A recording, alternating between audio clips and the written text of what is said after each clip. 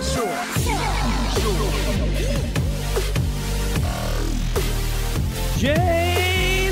Lee is in the house. What's going on? What's up? Oh my god, that intro was so cool. Yeah, try and get you hyped before you get on that show and have to speak on record about stuff. Well, we have a glass of wine, and we're enjoying wine, and also going to be speaking on this podcast. So that is very true. Yeah. Yep. You know, I don't drink at all, really, which you well know, but I just like the taste of good alcohol. I don't know, like people, I'll drink rosé, right? Yeah. And rosé is a very non-manly thing to drink. And like people look at me like, you drink rosé? Like, yeah, I like shit that tastes good. I don't know. it's brose. Come on. Brose. Oh no. Is that your new DTC brand you're launching? I've been hearing about Brose. That's like the white girl rosé. Now you got Brose. Yeah. Yeah, it's perfect equivalent. It's probably out already. We just don't even know. You think so? They just it's too expensive to target us now because Facebook ads is way too expensive. So That's true. Probably exists. Yeah, make sure you keep this thing about a fist okay. in your face. Right. Yeah, you sound good. Don't worry. Okay. Cool. Yeah, so thanks so much for coming on. I was thinking of having guests on. You were on the short list because you do so much awesome shit. And so we met quite a few years ago in Israel, actually. And you were the entrepreneur in residence in Shopify at the time, right? Yeah. And also running a couple of e-com businesses as well. Yeah. Yeah, and what kind of e-com businesses were those? Well, I had one, which is a bra company. So that one was the first company that I'd launched. Before that, I was like at General Mills and Pepsi doing the whole corporate thing. So launching new products, and then got kind of bored of that. So I started my first business, and it was a sticky bra.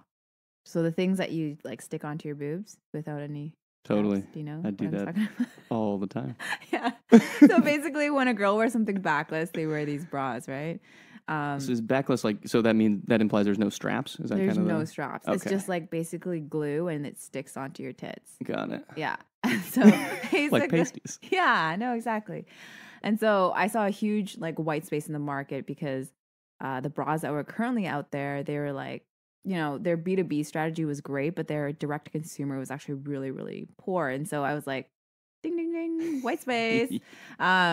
So I quit, and then I went to Shenzhen, China, created a bra that was like stickier. So I had like different nude colors and beautiful packaging, and then started my business on Shopify. And also, mind you, though, when I started this business, it was a very different time. Like influencer marketing was very new. Also, Shopify was also very new. So when I started it, I was kind of like the first to kind of innovate and disrupt this category. And so I got a lot of sales, ended up selling it, and then joining Shopify as the entrepreneur in residence. And it was great. Like I was there for 2 years, and like went to Israel, met you, and did a lot of cool stuff. Like worked on Kylie Jenner's pop-up and stuff like that, which is awesome. But I like really missed like launching shit. Yeah. Which is like what I think is like the most exciting part. Which is like what you're born to do, I think, right? I actually think so. A little bit. Like launching stuff, maybe like later on it won't be like businesses. Maybe it'll be like launching, I don't know, poetry. I don't know what it will be, but like I just love putting stuff out there in the world and seeing how people react to it. I'm the exact same way. And what you all know, I think that's something that we connect on a lot. It's like there's something, I don't know, just infinitely intriguing about creating something from nothing and then seeing it grow in the wild. Yeah, it's so cool. And also seeing people actually interact with it. And you're like, oh, holy shit. Like, they don't know that I was in the kitchen creating this, and like they're eating that shit now. Like you're like, Ma. I'll never forget the first time I saw somebody eat Barnana in the wild. Yeah. It was like we just launched it. We were in basically no retailers. Yeah. We had a Whole Foods order, but it hadn't been fulfilled yet. Yeah. And so we were like at this random little cafe, and there were these two girls that bought some of the chocolate ones just at the register.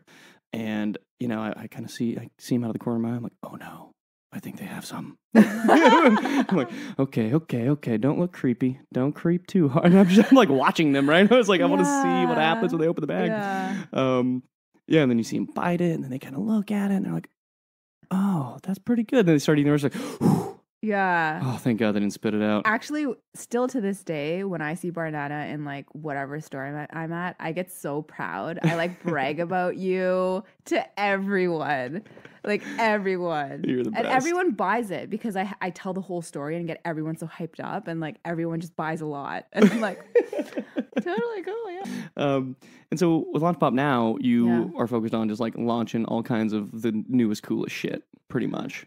Yeah, I mean, like, what's interesting is like my co-founder Eva and I started Launch Pop, and we started it because we were like, okay, what are we good at? We're good at launching shit. Okay, cool. Let's launch a company that launches shit. Like, it's interesting because we never used the word like venture studio or agency or accelerator, and I think that was an interesting thing that we did because we didn't lock ourselves up in a category. We were like, let's just launch shit and see where it goes. And it made us kind of like flexible to pivoting a lot, which I think is something that a lot of founders have trouble with. Like they tend to fall in love with something too hard at the beginning. And then it's hard to be flexible, right? For us, like we were so open to anything. So we are like, okay, let's just launch it. And then it kind of evolved over time. And so what we do is we like help founders launch their direct to consumer brands. And so the founder will focus on product, R&D, retail, and then we'll do everything direct to consumer. We're essentially like a full stack direct to consumer co-founder. That's how I kind of position it.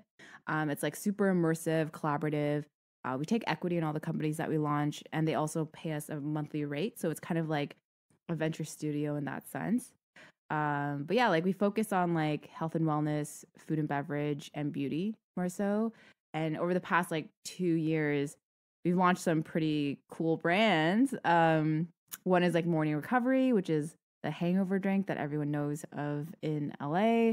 Another one is like Daily Gem. It's like this really cool vitamin that's positioned as like, you know, the most natural way that you should eat a vitamin.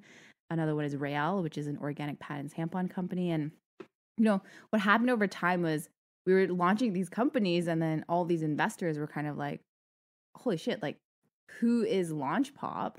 And so eventually we actually started making like partnerships with these VCs. And now we kind of have a network and we are able to introduce our founders to these VCs when they're ready for funding or like their next stage of funding. Wow, that's such a unique model, right? Because when you think about, you know, the traditional way to do it, it's like, oh, well, you know, we're gonna go to, you know, Saatchi or whatever, right? Or we're gonna go to name your brand consultancy X, and typically it's like, okay, here's our 3 tiers of pricing, you know, 25K, 50K, 100K, and we'll give you a couple designs and, you know, make up some romantic bullshit copy, whatever the fuck, and then you just kind of like take it and do whatever. But rarely is it sort of a deeper partnership than that and sort of a long-term thing. And I think it's really interesting because it's a wise model in that you're planning for larger success in the future. Yeah. It's not so short term. It's not, and right? a lot of people are so focused on just like the right now. Oh my God, yeah. Everyone. It's like people don't understand that if you want to start a business, because everyone wants to be an entrepreneur. There are so many entrepreneurs these days, right? And like they don't understand that if you're starting this business, you're in it for the next like 7+ years. Oh yeah. Right. And so your values as a person changes over time, correct? So my values or what my priorities were when I was 25 is very different now that I'm 29 and closer to 30, right? Yeah. And so you have to think about, okay, if I start this business, will I still love it and be so passionate and will it still align with my values like 10 years later? So you have to think long term when you start something, right? And like, I don't think people understand that enough. I don't think so either. And you touched on something too where like the ability to pivot is so important. Yeah. And partially it's because of that, right? Like your passions and interests change over time. And if you do just sort of put yourself in a tiny little corral, it's almost like, you know, if you have a fish and you only put it in a 20-gallon tank, it will only grow proportionally to the size of the tank that it's in. And so, you know, if you throw that same fish in the ocean, then it can get the size of a Volkswagen Beetle. Yes. You know? That's so cool. Yeah. Yeah.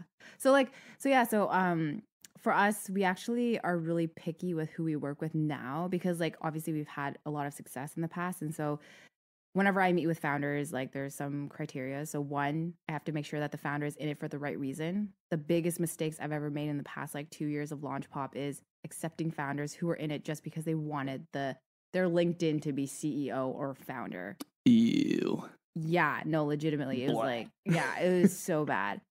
So the founder has to be in it for the right reasons. Two is I look at their product, and their product actually has to be innovative and disrupting a category. You can't just like be a product and slap D2C on it and then be innovative. Like that's not the type of products we're looking for to launch. Like it actually has to stand on its own two legs without branding for us to actually work on it. Just because like, especially nowadays, there's so much junk in the world, and it really frustrates me. Like people are very thoughtless when it comes to launching companies. Like there's so much junk, like packaging junk, but there's also a lot of junk when it comes to noise online, right? And integrity is like a really big value of mine and also Launch Pop's. And it's like having integrity in your product and your word is like the most important thing for us. So. Yeah, and you can tell too because you know you and Eva are like salt of the earth. You know, like two of just like two like really good humans. Aww. You know, and I know her less well than I know you, but like that's one of those. It's like a really rare, like a rare earth element. Really, that, like you don't like. There's not that many people that truly do have the best intentions in mind and do hold integrity to such sort of like a high value, and then also translate that value into the way that they operate their businesses and daily lives. So I think that general thought is somewhat fascinating, and it does sort of breed a happier future in what you're doing as well. Totally. Right? Because and I made this mistake in the past too. Like, you know, you're young, you know, you're 21, you're whatever, and then there's some dude that's like, you know, 55 and he's got all these credits to his name. And you're like, "Oh, this guy must be legit." Yeah. And then it turns out he's just a cocksucker. And like just wants to fuck everybody over that he's ever met, but you just wouldn't know that by looking at his LinkedIn profile or whatever. And so, you know, for that reason, I think it's an interesting way to think about it. And when you guys started the company, did you sit down and say like these are our core values and these are the things that we're looking for, or is that something that sort of developed over time as you started the business? So Eva and I were really close friends before we started the business. Like we would always go out and we had so much fun, and we would always go to like bars and stuff, and we would be able to kind of like get close to the manager of the bar or the bartenders and get shots for free. Like we just had really good chemistry together, and you can see it, right? Like totally. Whenever you see us, you can see that we bounce off each other really well. So before we started the business, we were actually really scared to do something together because in her past, she has been burnt, like incredibly burnt by her co-founders. And for me, I used to have a co-founder in my first business that I had to buy out. And then that made me bankrupt and I was like low in cash. It was really, really hard. So we actually like for 3 months, we kind of just like talked about it a lot. We were like, why do we want to do this? What do you see in the future for us, et cetera, et cetera. And then we decided to just try it out because we were like, I think it might work. And the crazy part is like we've gone through so much. Like the first year, we actually like have so many stories where we were low in cash because like we weren't really thoughtful with cash flow. We kind of just like took equity and we were just like, yeah, this is so fucking cool. We have a portfolio. No, we have a fucking business to operate. Like you need cash. We got rent. Yeah, we have rent and shit. And like, you know, there are moments when like, you know, Eva and I both like we were maxing out all of our credit cards and we couldn't afford rent. So we actually like had our landlords like knock on the door and we would just like spend all day outside because we were so scared to go back. And like sometimes there was this one time when we didn't have enough food. So we actually like, I know this is really sad, but like we actually like found algae on the beach. And like if you boil algae, it's actually really good for you. So we like boiled algae and like we put hot sauce on it and we ate it. Like we literally sounds delicious actually. I know, it was great. And there was one time when this guy was helping us with our financials and we actually couldn't afford to pay him. So he was like, just buy me dinner. And we actually didn't have enough cash for dinner. So we ended up selling our clothes and then getting enough like money to actually afford wine and cheese and bread, and then just kind of gave it to him, you know? So through all of that shit, what was very consistent though was that we just believed in each other, right? And like, I think like we also both do have the same values. Like we came from a very similar background. Our parents were immigrants and also entrepreneurs. And we take care of our parents. Like we both play that role in our families. And so we both like value the same thing. And we both like value, I think, money in the same way. Like it's not like something we want to collect to have for ourselves. It's always something that will like we value experiences, etc. And so I think those things are so important to discuss and like to find out about each other before doing business with anyone. Because like when you get into a business relationship with them, you're actually getting like ultimately married to them in some ways, right? So you have to make sure that you guys talk about your life values and business values as well, I think. Yeah, I think so too. It's like, I don't know, whenever people are starting businesses, they don't think through all of, what does 5 years into the business look like? Mm-hmm. What does 10 years into the business look like? Does this person have traits that are going to sort of metastasize later on down the road and sort of, rear their ugly head and turn into something that you just don't anticipate? Yeah. And on the flip side, some people will start businesses with their friends, but they're also not thinking about those same things. Yeah. Right. And so totally. It's like, whether it's a friend or not a friend, Mm-hmm. you can sort of end up in the same situation if you're not super thoughtful. Right. Like there's some friends of mine that, if I started a business with them, I think it would go well. Yeah. And then there's some friends that I'm like, oh, I think we have different goals in life that probably won't. They'll still be my friend in 10 years, but if we started the business, I can't say for confidence that we'll still be friends or business partners in 10 years. Yeah, totally. And like I think Eva and I also understand that we both we are not tied to a business idea. We are tied to each other, which is very, very special because like before the business, what we prioritize is our friendship. And that's very uncommon with co-founders. I know that, but like we always put our friendship first. So like if we feel like we're not close and connected as friends, our business suffers a little bit. And we can actually feel that correlation. And so we always make sure to keep our friendship first and we prioritize it. We spend time together, we have fun. And then business just happens. It just like it goes well, just naturally. It's kind of weird. That is interesting, right? I mean, when you're super in tune with people, it's a different thing. Like, have you ever had, even in relationships, right? It's like sometimes there's just like frequencies are off. It's like I'm operating on FM and they're on AM or vice versa at any given time. And the same thing happens with like employees, co-founders, investors for that matter, right? So it is interesting to hear the success stories, I think, because, in large part, at least, oftentimes when startups fail, a lot of it's due to founder issues. Yeah, no, 100%. I agree with that. And like Eva and I, we used to do everything together. So for the first year, we were all doing the same things. She and I would split the clients, and then I would launch some brands and she would launch other brands. And then the second year kind of rolls around and we're like, okay, we can't do this anymore. So we had to have that hard conversation of like, what are you going to do? What am I going to do? Right. And so there was a period of time when we literally didn't talk to each other for like a month because we were so busy in our new world and owning that new world. And so that was like a transition period. But after we made that decision, our business grew like 100% month over month. And like, but I think that we still needed that year where we did everything together to create trust and have that communication and like really get our hands dirty in all parts of the business so that now when I'm doing my part of the business, I empathize with hers. So I'm not going to like fuck her over, right? I'm going to be like, oh no, I remember doing that. And that was really, really hard. So I'm going to actually tell the client X, Y, Z.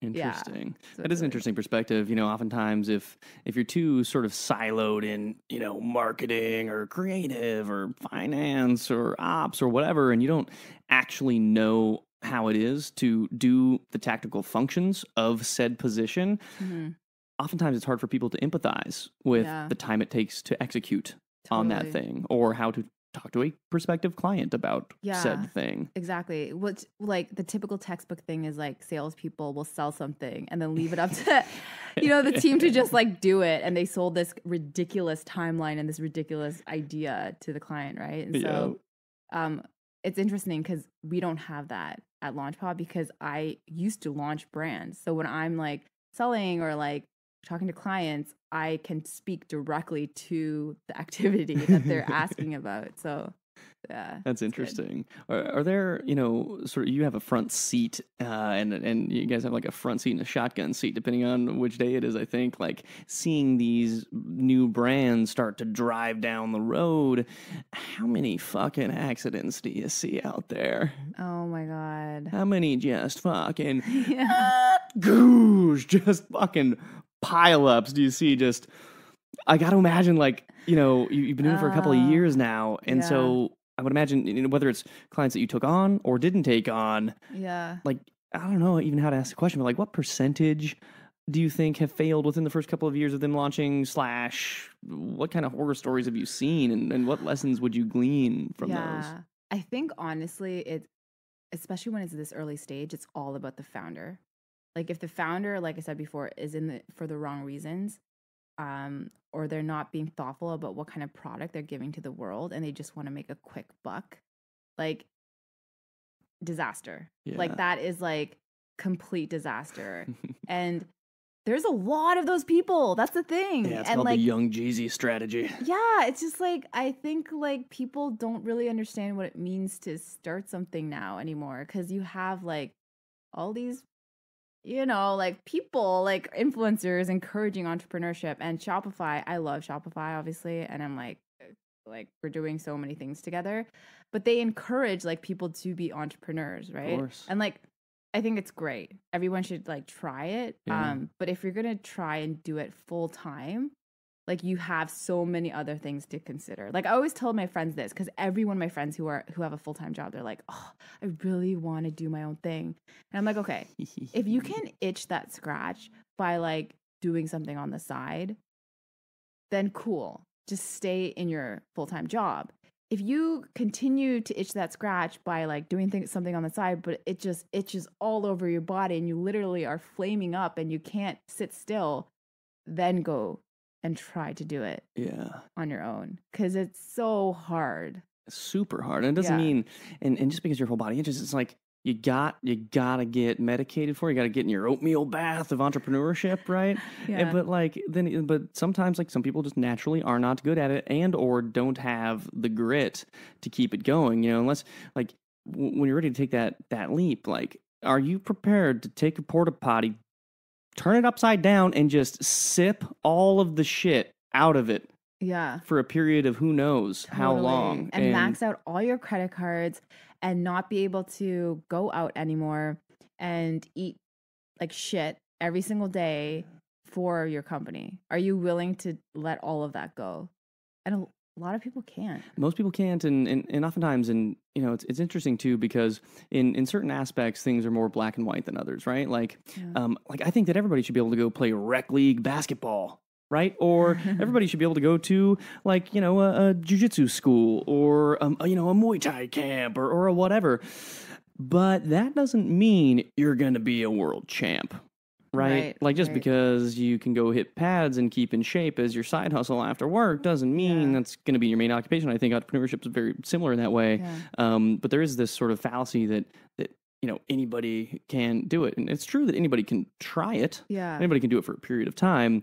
But, to be the Steve Jobs equivalent, the Conor McGregor, the Michael Jordan equivalent of entrepreneurship is a whole different thing. Yeah. And it's interesting because I work with entrepreneurs like from 0 to 1, right?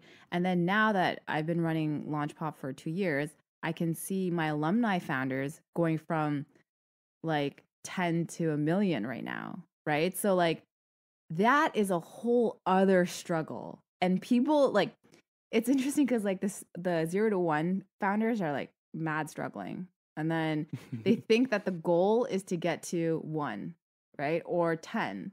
And they reach that. But it's even harder to get from 10 to 20 to 100. Like that struggle is like a whole other thing. You have like investor pressures, you have like these targets that you actually need to meet now. Like you're not just selling a dream anymore. You're not just selling potential. Like it gets really hardcore in terms of numbers.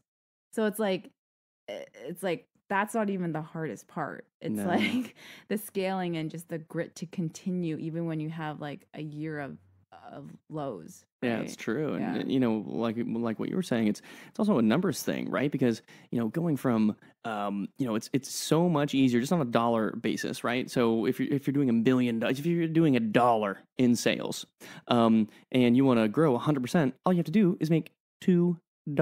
Right. Now, if you're doing $10 million Yeah. and you need to grow 100%, you have to make up 10 additional $1 million somehow. And so, like, as you scale, you know, your growth, of course, naturally over time will become less on a percentage basis, but as a number, it always grows. Yeah. It always grows. So, you know, growing 20% of $1 billion business is way more than growing 100% of a $20 million business. It's No, just crazy. 100%. Yeah. And then, you know, the whole like getting investors involved also is like a whole other playing field that all of the founders that I work with are very new to, because they're like first time founders usually. And that is something that you have to really understand is it's another beast. Like you could literally have someone on your team that just does that, like Yeah. fundraising and dealing with investors and planting the right seeds and making investor updates. Like that is a whole other thing. But you're taking people's money to like scale up your business because you believe it so much. Yeah, and do you find that you know, it's always fascinating to me because of course I grew up in the venture world. You know, I bootstrapped a lot of businesses as well, but you know, at a very young age I started raising venture capital, and so especially with the advent of I didn't know that. oh yeah, What did you do? do what? Like, what did you raise money for? Barnana Oh, okay, right. You're and talking about Candy Barnett. Lab. Right. Yeah, both when I was in undergrad In and your college. undergrad, yeah. Yeah, so I was early 20s. That's really early. Oh yeah, Yeah. yeah, just Especially back then too. completely unqualified to do Yeah. that, like all of us are before Yeah. we do it, and Nope. then it's like, check this No out. one knows what they're doing. Exactly. Yep. Yeah, that's a funny thing. It's like people think that, you know, they look at you or they look at me or they look at somebody else that's done, you know, light years more than either of us, and they're like, oh, they must have just always known the path, you know? Yeah, But it's not. No, like they were also just taking risks I know. and fucking cooking algae or Yeah. whatever Yeah. at some point. You know, they're trying to figure it out.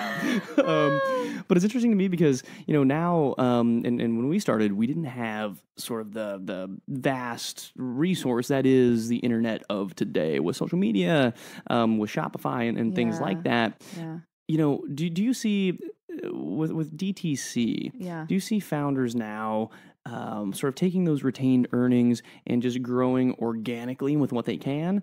Or are they focused still on raising venture money because the capital markets right now are just so good and money is so readily available Yeah. and great brands are not so readily available? Do you see them going down that route just for that purpose, or is it to get into brick and mortar? Or do you see any that are just kind of making it off of retained earnings with higher margins and things like that? Yeah. I'm curious. Man, every single year the internet changes so much. Like it's insane. So like 2 years ago, we launched Morning Recovery, made $250K in the first month, and then $1 million over 3 months, right? And a lot of it was from, we did it on Indiegogo, but we also did it via Facebook ads and Instagram ads. Now it's way too expensive. You cannot just rely on being a direct consumer brand. Like I don't believe that anymore. If you're starting something right now, you can't just rely on direct to consumer. You need to be omni-channel 110%. Yeah, I know you'll take a hit on margins from Amazon and retail, but you need to because it's way too noisy right now. Yeah. And also like, it's just interesting to see, right? Like Facebook and Instagram did work, but now it's all tapped out. No one gives a shit about Facebook ads. Like no one is going to click on it. It doesn't matter what type of strategy you use. Like, yeah, everyone says like put, you know, paid on an organic, like put press on Facebook ads or whatnot, but that still doesn't really work. So in my opinion, one, there has to be some kind of new channel that is created, like YouTube, I know is creating a D2C council, and they're trying to like really get some people to use their advertising dashboard, just because like no one is really using YouTube right now. So they're trying to get more D2C brands to use their advertising platform. But there has to be something else, right? And like, Yeah. I still don't think retail is dead. I think that people are actually going to go back to retail because they want more experiences in real life. So I think people should invest in retail.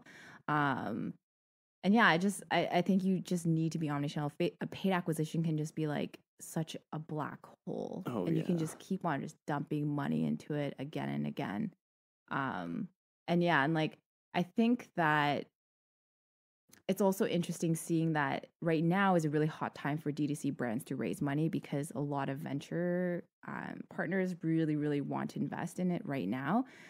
So in my honest opinion, I think people should capitalize on that when it's really hot and you have momentum in the industry and also within your company. Yeah. Be mindful of like economic downturns, which might happen the next couple of years because like there won't be that much money going into D2C, right? No, or in startups in general. Yeah. Yeah, I mean, right now we're living in sort of like an absolutely unprecedented time in terms of, the valuations that companies are getting, even pre-money, pre-revenue, and also just the lack of, when I talk to VCs and angel investors and private equity folk, they're like, well, we just have so much money we're trying to deploy, but the deals we see are just like they're not that exciting. There's not that many brands. There's more money than there is good brands to invest in. I think so. Yeah. So, you should take advantage of it. Totally. And the other thing that I was going to mention is that now that it's so hard to get paid acquisition to be your biggest like source of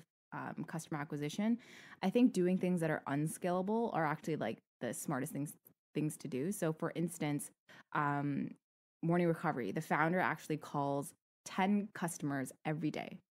So he gets like, millions of sales, per month or whatnot, but he calls 10 customers every day just to chat. 10 like people? Yeah. Or retailers? Sorry, people. People. Yeah. Like you and me. Exactly. I'm sitting on the couch. Yeah. And Sassoon's like, yo, what's up? Yo, yeah. And that's amazing because like I asked him, I'm like, how many people actually respond? And he's like, everyone. And they love talking to me because like, obviously one, it's the founder, but the product is also in a really millennial space where they understand that it's a startup, et cetera. And so it creates this connection with them. And what they find is that those 10 people like purchase again, regardless of their experience with the brand.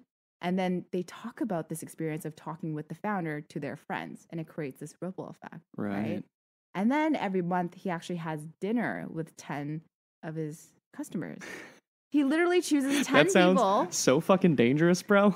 I know. How cool is that though? It's amazing. You sit down and it's so unscalable, right? But it's so smart because you're able to like have such a strong connection with a very few people. And we at LaunchPop, we like do this online as well. We create like private Facebook groups and we do like beta groups and we try to create a connection and community that way. But there's something to be said when you actually do it in real life, like a dinner or like a phone call. It's like so much more personable. Yeah. And so that's like something that I hope like founders, if they're listening to take away is like do unscalable things. Cause right now that's what's like winning. That's what will actually create a ripple effect and like people talking in more loyalty. That is interesting. And, even the food space, like, and this is prior to sort of DTC's emergence at scale like it is now. And one of those unscalable things is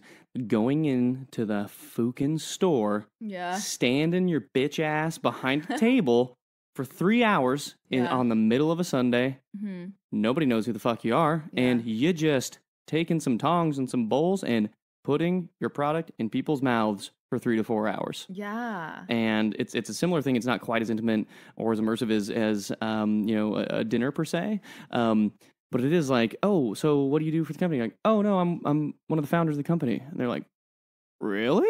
Yeah.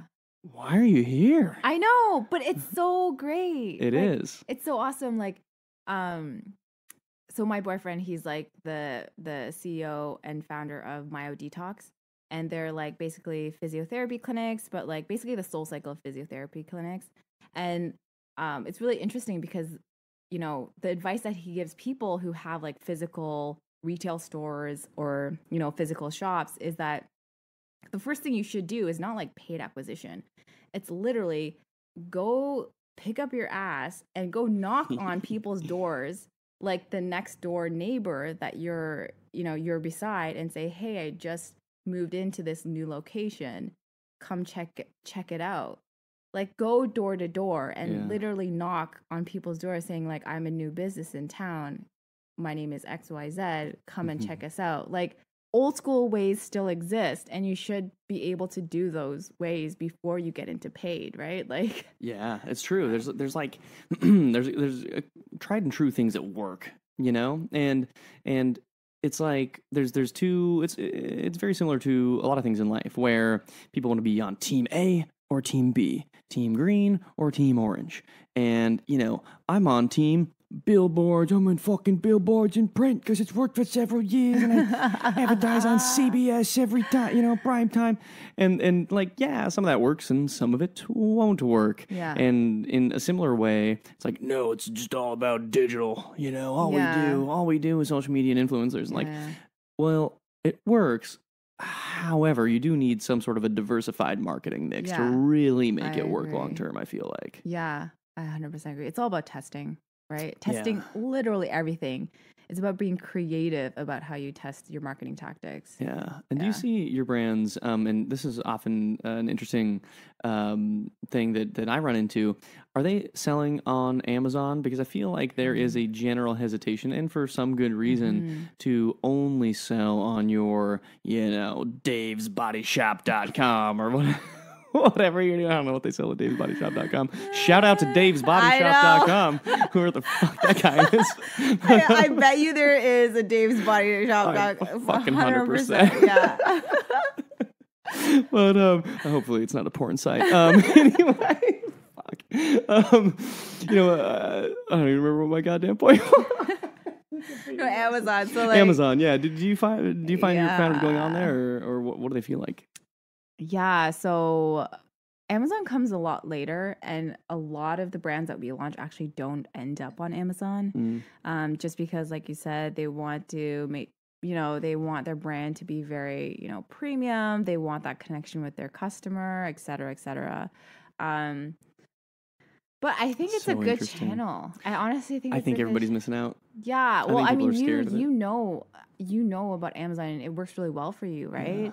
I think it's still something really important to be on. Like, 100%. I mean, if you want to scale your fucking business and not have to worry about your CAC or your sitting behind a table or doing dinners and stuff like that, like, the difference between somebody finding you on Facebook ads, or, you know, you trick them into giving your email, getting their email somehow, and then you send them through a click funnel, you know, with a nice little automated campaign and all this shit, and or even it's through organic social or whatever it is. Like, there is definitely something to be said for when people are on Amazon, they're doing one thing and one thing only, and you know what they're fucking doing?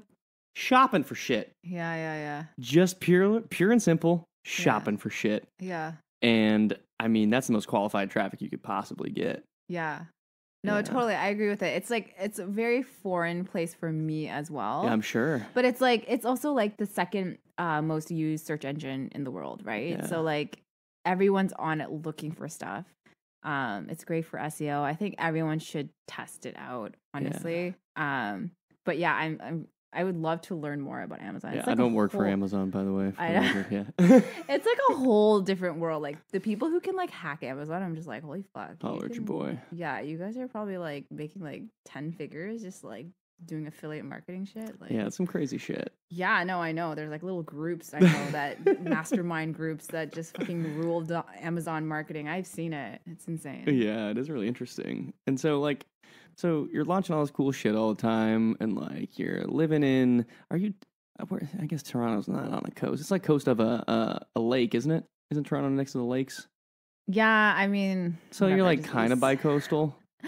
No, well, I mean, like, I grew up doing this. I was born and raised in like a really small town outside of Toronto called Waterloo, and then I went to school in Toronto, and then I worked in Toronto, and then I moved to LA like a year and a half ago. Okay.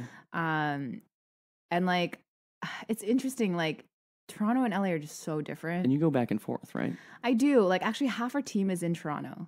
I just find that, like, Toronto people are just, they work really hard. Yeah, it's different, isn't it? They're like, well, they also have, like, less opportunity because, like, there's less cool companies there. You know what I mean? So, like, I think getting Canadian employees is actually, like, a smart thing for U.S. people. It's just, like, obviously we wish that we could have them in LA, but the talent is just there in Canada. That's so interesting. So like, so you're doing that, and you're semi bi-coastal. I'm gonna call it bi-coastal, even if it is on a goddamn lake. And so like, all right, do so, you? Yeah, so you're doing all this cool shit. Like, how do you find balance when you're doing Yeah. that? Like, you're trying to date people and be a normal human being and Yeah. maintain friendships and like, what's that been like for you? The first year, it was non-existent. Like, I started Launch Pop with my co-founder, and then a month later, I broke up with my boyfriend at the time. And then I was single for the longest period of time. I was always like a serial dater, and then this was the longest period of time I was single. So I was single for like a year and a half before I started dating again because I was just so focused. And honestly, I didn't have cash. So when you don't have cash, you can't fucking go on a date. You know what I mean? For sure, especially not if you're a dude. Yeah, then you're really fucked. Yeah, it was horrible. But now that we're so lucky that everything's like really turned around and like we're doing super well now and stuff. And yeah, I think that it's interesting. I think one of the things that I practice like every single Saturdays is I airplane mode my phone. Every Saturdays. And I know people are like, oh my God, that's so hard. I'm like, no, it's actually not that hard. Are we talking airplane mode without Wi-Fi? Yeah. Okay. No. Yeah. Just making sure. Without Wi-Fi. Like, and at the beginning, I was like, it made me feel really anxious. But then now I'm so used to it. I crave that day. I crave Saturdays when I can airplane mode my phone and I'm literally just like alone. I can do everything that I want to do. And then on Sunday, when I go back to doing work, I actually notice that I'm so much more strategic and sharp in my thought of thinking, in my way of thinking. It's actually the best hack you could ever do. And like my whole business is online, right? So obviously I have anxiety around it, but dude, nothing happens in a day. Like you'll be fine. You'll be fine. And so that's been like the biggest blessing to me to have a balanced life. It's that one day. And then also like it's been interesting, like transitioning out of launching companies and being more of, like I'm way more external facing. I do more finances now, right? It's like I've lost, I don't really do anything creative anymore, right? And it was actually kind of a struggle because like I crave being creative. I think that's like what I love to do. But then I realized, my business needs me to be more external facing and doing more finance stuff. So it's fine. I'll do that. And my business doesn't actually need to be my creative outlet. So I started looking for like creativity outside of my company, right? And like my company doesn't need to be my everything. That was my biggest learning. It's like creating space between me and my company. My company is just like a part of who I am. It's not who I am. Could not agree more. Yeah, so like I used to really like feel depressed when my company was doing shit and really happy when my company was doing really well. But now that I've actually created that space on purpose, regardless of what happens to Launch Pop, I'm fine because I am still Jane without Launch Pop. That's right. But that took so much time and so much practice and like to actually find self-worth and self-respect outside of your company. Man, that's so hard. It's true. I mean, you're sort of defined by how you react in any given situation, right? And if you're defining yourself and no one gets to define you but you, right? And I think a lot of people forget that. And it's not necessarily that they're letting other people define them, which is absolutely a major problem, but it's also that you sort of just allow things to define you as you go through life naturally, right? And you see it even with fighters and things, right? Like their whole life is fighting, and so they're that. And then when the career is over, and after you're done being a professional athlete, fighter, like it's hard to find something else because you've defined yourself by that only. Yeah. And I think the same is to be said for a lot of different facets in life, and certainly in entrepreneurship. It's like you should definitely have interests in things that make you tick outside of your core business. I agree. And I think at this day and age, it's so popular to be the face behind the business because everyone loves the founder story. So it's like everyone craves that, right? Yeah. And Eva and I are both the face of Launch Pop, and me being like so external, I become more and more the face of Launch Pop, and that actually like it makes me feel so much more like my identity is defined by Launch Pop, and I have to do it for the business because it works, right? Like everyone loves the founder story, so I have to keep on pushing it. But I know the more I push it, the more I'm gonna feel like I am Launch Pop, and I need to create that separation, at least for me, right? The outside people can think that Jane equals Launch Pop equals Jane, but I personally need to make sure I remind myself like I am not equal to my business. Yeah. Yeah. And like, we talked about this before, but like, it's so important to be aware of what your narrative is. Right. And like, I think people, they create this narrative because everyone loves stories. They love stories about, I struggled and then I created this and then it became this. And it's so sellable and marketable. But it also traps you to only think of yourself in a very one-dimensional way. And you stop thinking outside of that narrative. So like, you don't know whether like you would have been good at X, Y, Z. You just stick to your narrative because that's what you've been told you're good at. And that's what makes sense. That's what pays the bills. And that is you. But is that really you? Right? Is it? I don't know. I don't know either. Dun, dun, dun. It's part of you. It's part of you, right? It is. But I do think people, it's definitely good to specialize in at least one thing to the extent in which it can propel you to sort of the next stage in whatever your grandmaster plan is, right? But simultaneously, I think you absolutely have to look outside of whatever your core craft is at the moment and foster other things that are difficult to do and enjoy the process of just sucking shit at it for a little while until you get us a little bit better.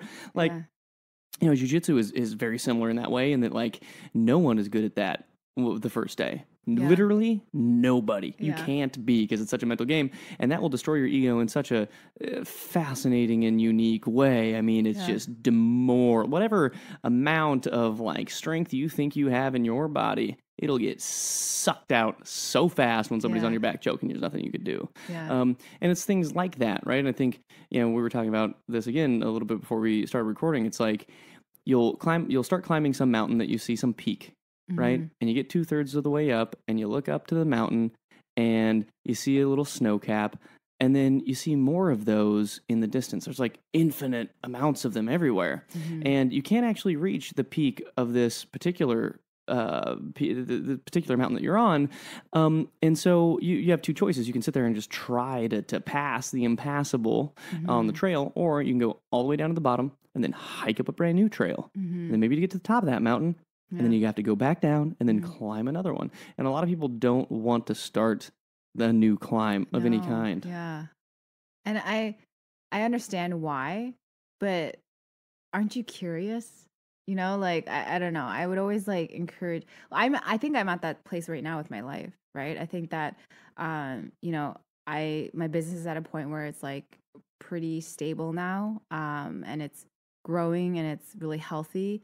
And now I'm at a point where I'm like, okay, cool. I love my business, but like, 4 years later, what is going to be my purpose in this world? What is next? And so I'm thinking about these things, and it's like, I have these interests, I've recently like picked up painting, and like, I'm like, fuck like, yeah. I know, I'm like, fuck, like, what if I actually like, I'm good at it if I actually painting. try it, like right now I'm like shit, so whatever, but doesn't matter. Yeah, but what if like I actually like dedicated as much time as I did on my business to painting? Like, what would that look like? You fucking with acrylics or oil or mixed media? Dude, I started with watercoloring, and it was so fucking hard. Yeah, watercolor's difficult. It's so hard because you have to like start with the lighter colors first or something. Blending, baby. Man. And so like, and then now I'm in oils and stuff, which is like much easier for me, to be honest. So of course. Yeah. But yeah. That's awesome. Yeah. It's one of those things too. And me growing up, that's something that I would always do, and I still do. It's like, I just want to hone. I want to learn new skills and just fucking sit You're there. You're so good at that, sharpen them like an axe so it can just chop through anything. No, but you're the most like, you play instruments, you sing, you do jiu-jitsu, you like ride a motorcycle, you have all these different things in your life. Like, you are such a good example of an entrepreneur that's able to like be fulfilled. And like, Burnana is one facet, obviously, that fulfills you, but there's like others that are coming in and exercise different parts of your mind that you're not using while you're working on Burnana, right? And it helps everything. Yeah, and it makes you healthier as a general human being. Yeah. Yeah. For me, if I don't do that, I will go insane. Like, if I'm not doing that other stuff, I will fucking go crazy. Like, I have to be doing physical activities. I have to be learning some kind of new language, new skill, new this and that, new project, creating something. And that's just the way that my brain works. Yeah. And I don't think that maybe most people would want to have that sort of brain necessarily, but I have to do it or I'll go fucking crazy. Yeah, that's interesting because like, So you and I both have to be thought leaders, quote unquote thought leaders, right? Yeah, we're thought leading right now. Yeah, fuck that. But like, it's like my job is to be a quote unquote thought leader. Because like I'm, like we're in the D2C CPG space and we have to like talk to press about it. And so we always have to act like we're experts at something. Right. Like, but we really aren't. Like you and I both know that everything changes all the time. So like we're never going to be an expert at anything, right? No. But it's interesting to see like us being a quote unquote thought leader in one sense and us being a total noob at other things. Like how we like react to those things and how we feel about it. And yeah, it's just such a different world. Yeah, it's about like, being very comfortable with the uncomfortable, right? And like, I feel this if I go roll jiu-jitsu with Evandro Nunes, right? Because like physical things are just so cut and dry, and like I'm a blue belt in jiu-jitsu, I can do some shit, but then you get in there with a high level black belt and you're just getting demolished. And like, I'm definitely not an expert in that. And there's something humbling in, trying to explore something new that you're not an expert in and being a novice. Yeah. It's a good feeling being a novice. Yeah. Yeah, totally. So as long as your ego allows you to do it, it'll be helpful. Yes. So that's the big part, right? So I think that a lot of your 20s, you're just trying to build up your ego, right? And you're just building it up. And then I think you reach a lot of people like you and I, you have your business, you built it up, it's pretty sustainable. And then you reach this point when you're like, okay, I want to break it down again. I want to break all of that down because there's such beauty that you can see if you break down that ego. And like, not a lot of people get to that stage because like some people stay on that mountain forever where they're just trying to build that ego up and chase all the other things. But some people get to break down their ego and start from scratch and be humble again and then learn stuff again. And that's like a whole other journey that I think I'm on right now. Yeah. I think we're all on the journey, and the only difference is a lot of people don't realize that they are. It's like everybody's gonna get old. Every day is going to pass, and that clock stops for no one. Yeah. It's not stopping for you or me or, the guy or gal that is spending 50 years at Kellogg's or whatever it is. Like, the clock's ticking every day, and, like, well, what do you want to do with it? Like, be thoughtful about that. Yeah. And, like, I was telling you this about this retreat that I went to before we started recording, but basically I was at Palm Springs with 45 women and everyone was like, they were like 25-year-olds up to 65-year-olds. So like there's a huge age gap. And then everyone had a different background. There was a neuroscientist, an investigator for blood diamonds and like a lawyer and, someone who's studying space. And I was the only person in e-commerce and like, investing. And so it was really refreshing to not be able to, I didn't really talk about D2C or e-commerce, which was super, super refreshing. And we were just able to like talk as women about like larger issues and things that we were thinking about and like self-identity and stuff like that. And I just think that people can get really trapped trying to like, own a niche and be an expert in a niche and be just own that one thing that you want to be really good at. But it actually is so good for your brain if you just speak to other people in different walks of life that have done different things and think about things critically from their perspective. It just like massages your mind a little bit differently. And you'll notice that when you go back to the thing that you're an expert in, you just see things differently a little bit. That's true. It's so important, I think, for people to do that once in a while. I think so too. And there's so many different ways that you can achieve that, right? It's by surrounding yourself by people that aren't in exactly what you're doing, right? And you get outside perspective. And maybe you're just talking about, colonizing the fucking moon or whatever it is, or traveling the world, right? Like I go to Thailand every year to go train Muay Thai and meditate as sort of a mental retreat and reset for me, to do bigger planning and strategic thinking and that kind of thing.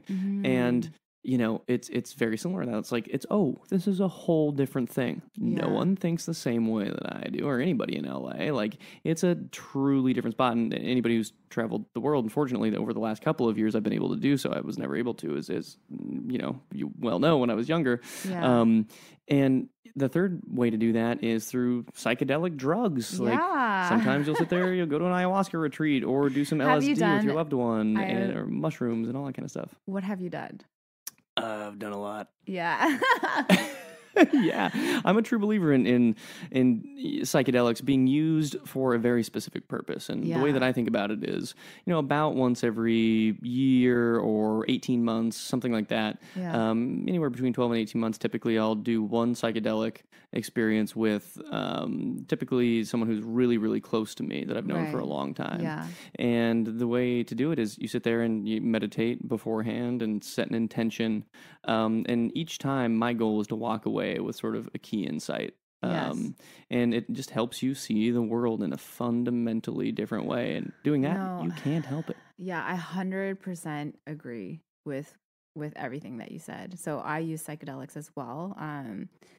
And my intention is always to walk away, to learn something about myself, or to refresh my mind, right?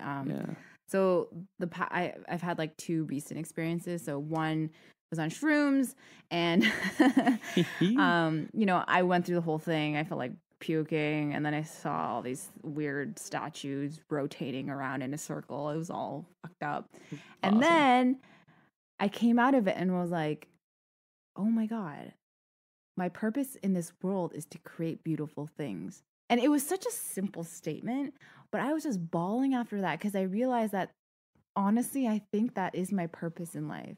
Creating beautiful things. And like that came out of shrooms, right? Yeah. And like you and I are both privileged that we can actually like, do psychedelics first of all, and like talk about it openly, because I think like other people, if they were to talk about psychedelics, they'd probably get like arrested or something. Yeah, I'm not scared, homie. Come at me, bro. Like we're like really privileged that way, but yeah, I think it's like if used correctly with the right environment and the right people, like what you said, someone close to you, and setting the right intention, it can be like life-changing to you. It can, yeah. It's a tool like anything else, right? Yeah. It's like you can use a hammer to build a house, or you can use a hammer to murder 100 people at the supermarket. Yeah. It's up to you. It's interesting because there's this like really big study that happened. It was called the Rat Jungle Park. Do you know about that one? Is this the one where they're all bored and they're doing a fuckload of coke or whatever? And then they give them cool shit to do and they're just like hanging out? Yeah. Yeah. Yeah. So there's one scientist, he does this big study and he puts like rats in a cage and there's like heroin and cocaine dripping. And so the rats end up going to that drip like every single day until they kill themselves. This other guy comes in and he's like this hippie dude, right? And he redoes the study, but instead he like makes a park for them. He creates a space for sex, and then he creates like a little wheel and like food. And what ends up happening is that the rats actually go very occasionally, but only for recreational purposes, and they just live a long, healthy life. Yeah. So it's like, that just goes to show that it's just like the environment that you're put in, right? Yeah. That really affects how you react to the drugs. It's very true. And, with psychedelics in particular, it's one of those tools where it definitely, there's no, you can meditate and achieve a similar state, but it takes a lot of practice, mental fortitude, sharpening of that skill. But with psychedelics, it is a hack in that you're not staying in this world. It's not possible for you to control that. Yeah. And in fact, you have to let go of it, because if you don't, then it will turn into a negative experience very quickly. Yeah. And oftentimes the things that you do come away with are so simple, but it does give you strange clarity. Like for me, the most recent one, I came away saying you should never tether yourself with anyone or anything that is based on a relationship that isn't based purely on love and understanding. Yeah. Love and understanding. Every single thing you tether yourself to in this life should be based upon those two things. I love the word tether. And I'm sitting there on the beach with my brother, staring at the sand and the ocean, and it was just like the craziest epiphany. And it sounds dumb now because it's just some very simple statement, but when you truly internalize that and then implement it, it can change a lot. Yeah, for sure. The other experience that I had, I actually did something a little bit different, and I actually looked into my memories, and I found a couple memories from my past that I had suppressed when I was a child. And it was like on purpose because I think it was very traumatic. And so psychedelics allowed me to bring that up again and face it. So that was actually really, really hard because it brought up so much pain from the past that I had completely forgotten about. I literally called my brother, and my brother was like, wow, I actually don't have memories from that age time as well, because like that was very traumatic for both of us. And like it was interesting because like that I still feel like I'm processing it. It's been like a month and a half, but it's made me really reflect on like my current relationship and like my relationship with my parents and with my brother, and just I was able to forgive a lot as well. So like psychedelics can be used for a lot of clarity for like the future, but also for the past and healing stuff from the past that you haven't faced, because you were too young to face it back then. Yeah. It's funny, before we started recording, you're like, so is this like, about business and stuff? And I'm like, no. I know, I can't believe I'm talking about this, but I'm so cool with it. Like, yeah, look, it's one of those things that are being destigmatized, and Denver just voted to decriminalize psychedelic mushrooms. Shout out to Denver, fuck yeah. Shout out. And it's like, it is one of those things where, and maybe I just have a generally libertarian perspective on most things, but it's like, look, if you're an adult and you're not hurting anybody else, do whatever you want. Yeah. Right? Like, marry your couch. I don't give a fuck. I don't care. That's drink, a funny example. Drink some alcohol. Fucking what? Why do I care what you do in your own four walls? Doesn't concern me at all. Yeah. And if you want to do psychedelic mushrooms, go ahead. Yeah. I don't care. Yeah. As long as you don't go outside and start like, fucking shit up. Yeah. So you generally have to be in a good state to do psychedelics. You can't be like depressed. You can't be shaky. Like, you actually have to be in a good place with yourself and with like everything else to have a good experience with it. That's right. People find it hard to get there, right? So I think like people like you and I think we can do it, and like a lot of people do it. It's just like, just make sure that you're in a good space. Like, I think it's really it's set and setting, it's like, where are you doing it? Why you doing it? You in the right mind space for this? And what's interesting too is like that translates into so many different aspects of life, right? Like, if you go into a situation and you're anxious, you're probably not going to perform at your best. Yeah. Unless you find some mental tool to say that anxiety is actually just excitement. Yeah. And then you just switch it. Yeah. It's like, how do you sort of take whatever thoughts that are going through your head and then spin them into something that is beneficial for that situation? Yeah, that's interesting. I think about that a lot. I probably think about it more than I implement it, actually. But I'm just like, yeah. Well, so what kind of shit are you doing? Like, what the fuck are you doing outside of Launch Pop and mushrooms? Yeah, I read a lot. So you brought in like one of the biggest books I've ever seen in my life. It's like 700 pages. I know. I hate nonfiction. Like, I know as a business person, you're supposed to read all of these great business books. And I'm like, cool. Like, that's great. But I personally don't like reading nonfiction. I think I like learning via doing versus learning via like reading, right? Everyone has their own theories, but for me, I like fiction. I like reading fantasy novels and sci-fi, and I feel like I actually get more creative and I'm better with my like articulation of words and etc. because I'm able to like read these books that have such great like imagination components to it. And so it actually, I think, helps me more than nonfiction. Not gonna lie. Interesting. Yeah, like I just become so much more imaginative, and also it makes you be more empathetic because it's always in like someone's perspective that the story's being written, right? So I'm like so empathetic, and like in my like at Launch Pop, I have to be empathetic because like I'm dealing with founders all the time, right? So like I don't know, I just think that like, I think there's like this stigma that like fiction is like a waste of time. I'm like, fuck you. Like, it's actually so much better than nonfiction. Yeah, I mean, we all live we all live in some form of fiction. Whether, like I cannot for the life of me read a fiction book. It's just not happening. Yeah. I also can't watch movies or television shows for the same reason. I can't do it. I can't. I just weird. like there's like a bug in the back of my head that's like, what are you doing with your life? Get out, like do something to learn something. Yeah. But in a similar way, like I live in fiction too because I write poetry and I write song lyrics and I strum and create music and play songs. Like that is absolute fiction, right? Yes. I mean, it may be my nonfiction sometimes, it may be my fiction sometimes, but to whoever is listening to it, it's absolute fiction because again, it's a character that they do not recognize as themselves. Yeah, I made this goal for myself that I would write my own book, and it was like I started writing it, and it was a fiction book, but then I realized that it was just like, you remember this, right? Yeah. I just realized it was actually just a story about me. Yeah, and I think it's actually interesting. Like everyone says that everyone's first novel is just like an autobiography. So for like J.K. Rowling, Harry Potter, the first one was actually like a story about her life, and like Harry Potter was her. And then the bad people was her depression.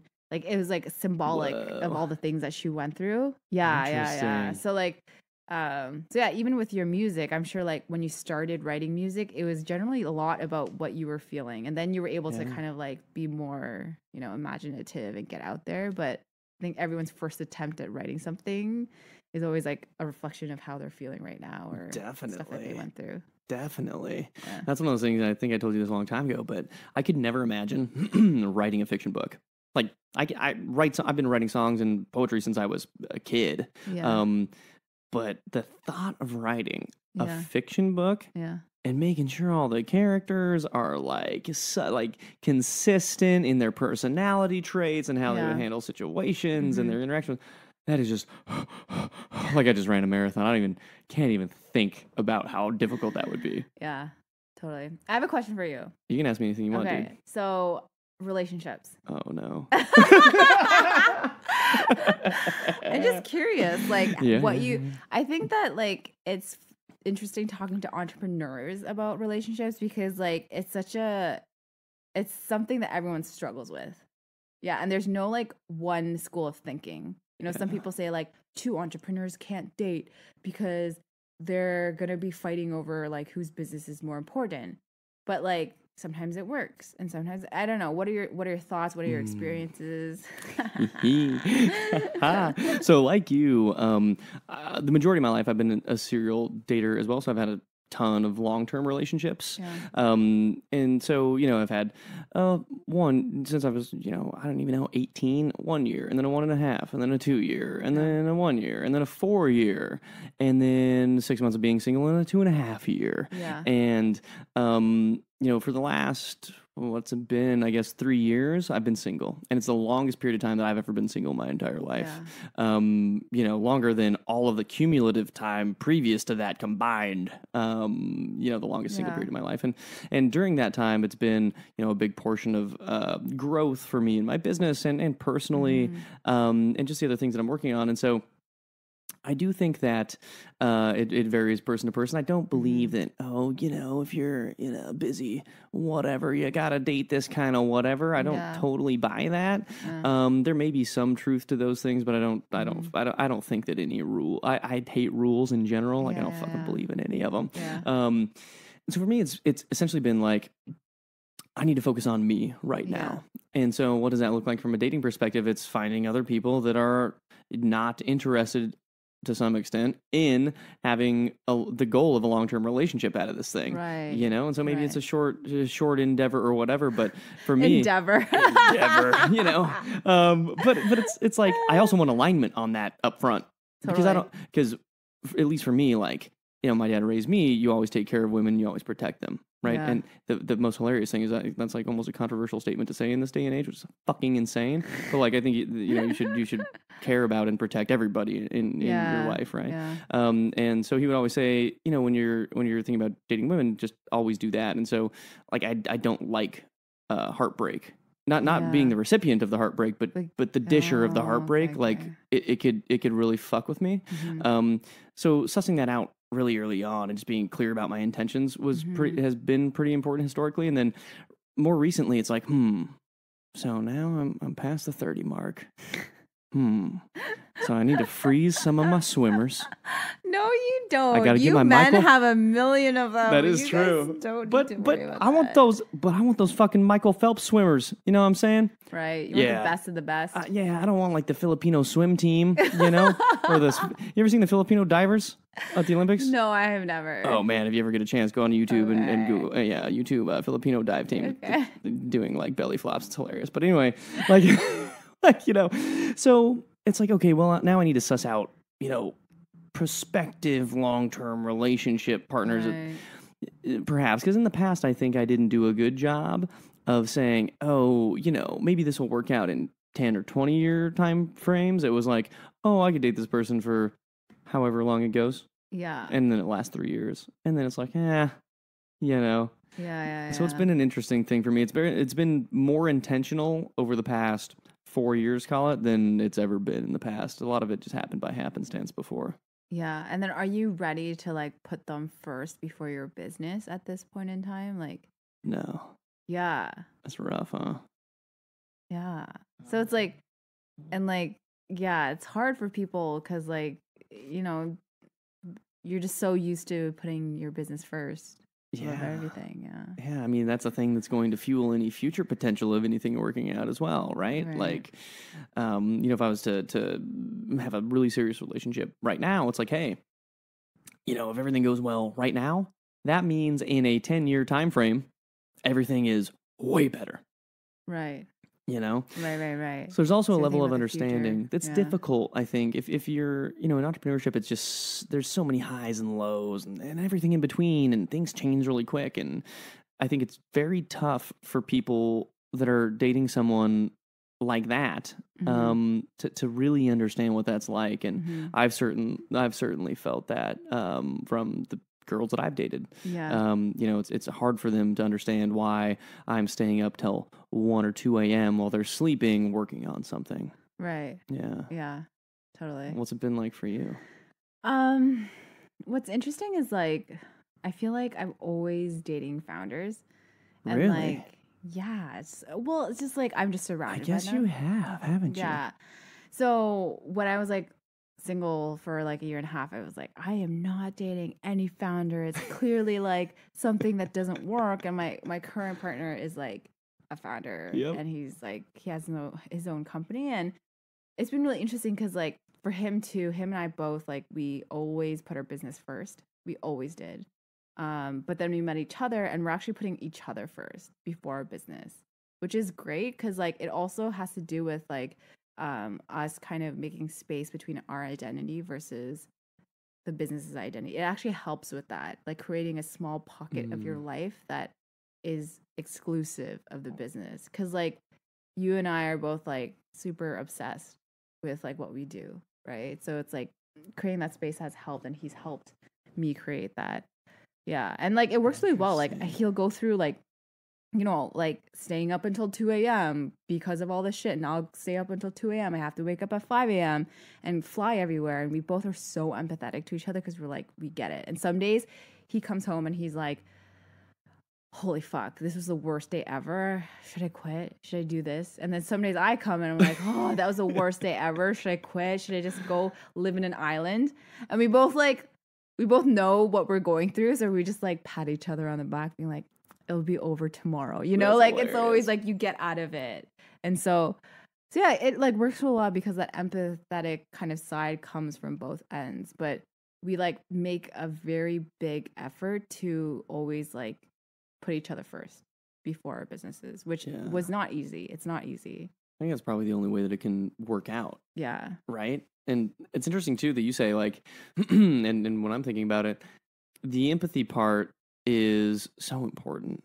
And it's hard to, it's always harder to empathize with someone if you haven't been there. No matter what it is, it doesn't matter how empathetic you think you are. Like, unless you have actually been in that situation, you don't have 100% empathy for that person. And by virtue of having a significant other that's also a founder or whatever you're doing, it does have that, right? Like when you're Yeah. staying up till 2 a.m., he's not sitting there in the bed and he's worried, like, who the fuck is she talking to at 2 a.m. sitting here in the bed waiting for this bitch telling me she's working on a website? Like, he's not thinking that shit. Like, he gets it. Yeah. Oh my God. Yeah. You're so good at these sorry, yeah, voices. fuck. I didn't realize this about you. You're so good at it. You should be on Family Guy. Like the guy, he's a genius. I love him. The guy who does all the voices for Family Guy. Seth something or other. He's so MacFarlane. great. Yeah, he's so great. I I love doing the voices. You shouldn't get me started on these things. But yeah, it's like, it's interesting. Dating is interesting when you have something that you're so obsessed with, like a business or a sport or something like that. Yeah. Yeah. I think it's hard. It's a hard thing. At least it has been for me. Mm-hmm. You know, it is difficult. Like, how do you maintain that thing? It's like maintaining anything else. Like, you got to maintain your car, right? You got to change the fucking oil. Yeah. You know, fill the tires up and shit like that. Yeah. Clean the windshield. You know? I'm like trying to understand what that is metaphorically to like relationships. Don't think I'm cleaning the windshield. It's just... Oh, God. Yeah, clean the windshield of your relationship. Yeah. So for all the girls out there, this is for all the girls that are Nick Ingersöll fans. What you looking for? Well, long term, I think I'm looking for like a nurturing, nice, intelligent, good, comes from a good family, head on her shoulders, you know, baby making machine for the future. Well, we've covered all kinds of shit. Oh my God, everything from like work to psychedelics to relationships. Everything. Yeah. So, what do you got to plug? We got Launch Pop. By the way, let me just go ahead and give Launch Pop a plug real quick, because I always do this like anybody ever asks me. Yeah. So, Launch Pop is like one of the coolest fucking companies you can ever interact with, and they just launched some of the coolest shit you can possibly launch in DTC. Yeah. And so where can they find out about all that stuff? Yeah, I mean, I guess you can go to our website, launchpop.com. Yeah. Pretty easy. I pretty much respond to anyone who really emails us, like cold emails us, because I try to be nice. So if you want to talk, email us. Or you can just follow our Instagram handle, which is launch_pop. You can follow me on Instagram, so JaneLee16. Yeah, a lot of the stuff I'll update on my personal stuff. So yeah, and you're having a pitch competition soon. Yeah, as well. I don't know when like you're gonna be posting either. this. So like, I mean, it would have been great if it was before, but I would like it to be before. I know. So like, basically, we partnered up with Shopify, so it's called Launch Pop Pitch, powered by Shopify, and applications are open right now. We're going to be choosing 10 people from those application pool to actually pitch in real life on June 27th in downtown LA to 4 judges. So the judges are like, one's a VC, one works at a big corporation, one's someone from Launch Pop, and other entrepreneurs who are kind of later stage companies. And the winner will actually get $140K in investments. They get to work with us and also a year's worth free of Shopify. Damn. Yeah, and it's also a cool event because it's an invite-only viewing party. So it's like 150 people from LA who are investors, entrepreneurs, or people in the ecosystem. So am I invited? Dude, totally. Yes. As long as you bring Barnana. I bring whatever you want, dude. Yeah. Just let me come in. That's awesome. It's also like free drinks and apps. So it's going to be like pretty much a party too. So sick. It'll be fun. And where can people find out about that? Is it just Launch Pop's website? Yeah, you can just go on the website and then just check it out. Unfortunately, it's an invite-only event. Of course. So, but if you want to apply, yeah, go for it. Yeah. Good luck. Good luck, bitches. No, good luck. Good luck. I say bitches with all due respect. But yeah, so. Yeah, and if you get the opportunity to work with Launch Pop, like you're truly blessed. And like when I heard you were doing this, I was reading the thing and I'm like, fuck, I want to apply, but I can't right now, you know. But can you? No, that's FOMO. I mean, but you could. I could. Yeah, and I think you should. Well, Okay, Nick is going to apply. Get out of and here. He's gonna get it. I'll leave that for all you people. Well, thanks for being on, dude. I super appreciate it. It's awesome. No, this was so much fun, and the wine was terrific. I'm Even like, better. I can't even speak right now. I'm slurring right now. Awesome. Thank you. Okay, thank you. Woo. Bye. Welcome to the Nick Ingersöll Show. Thank you, everybody, for listening to the show, and thank you to Jane Lee. That was a really fun time. Also, thank you to Bar Nana. Go to barnana.com. Use code NIK to get 20% off of your order. And thank you to you. Again, if you could please subscribe to the show and shoot a 5-star review, it would mean the Earth to me, the universe to me, the Milky Way galaxy, and maybe even the Andromeda galaxy, and all of the rest of them. Honestly, it really, really, really would mean a ton to me. If you have any feedback for the show, like shoot me some of that via email, Instagram, DM, wherever you want to do it. And until next time, I will chat at y'all then.